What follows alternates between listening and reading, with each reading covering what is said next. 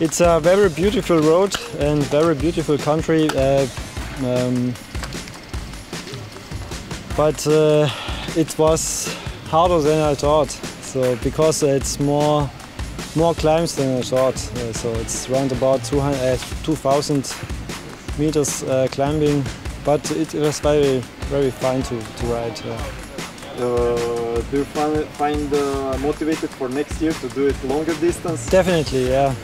This year I took the shorter track because of the kids. Okay.